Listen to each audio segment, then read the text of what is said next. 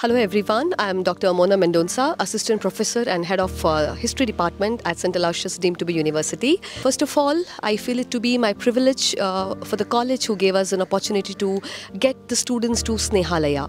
It is always said, if you want to see the change in the world, let the change begin from you. And today here we came across the real change makers in the world. Snehalaya is such a beautiful place which I don't call as a rehabilitation center. It is definitely a place where one can find happiness. We interacted with the inmates who were found as destitutes, and now we can see them really enabled with lot many skills to make their own beginning in life. Here the entire management, the trustees are selflessly serving for these people and not out of compulsion. There is a lot of love behind the service. The main idea of the college was precisely to encounter students with real life challenges, because as we see, the generation is today into social media, wasting a lot of productive time and never been known what poverty, what suffering is. So we wanted to give a chance to the students to come here, pay a visit, look at the world in different lens altogether.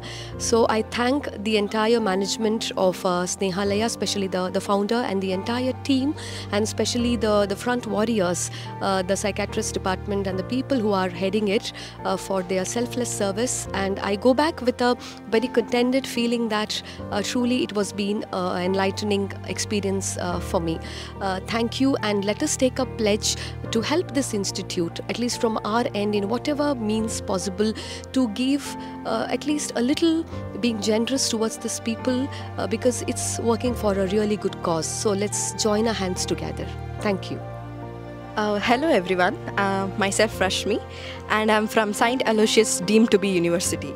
So we got a very good opportunity to visit Snehalaya, and my heartfelt thanks to St. Aloysius deemed to be University for providing this opportunity to celebrate in Snehalaya with the old age people. And my experience here was mind-blowing, and the values I got here would be life-changing too.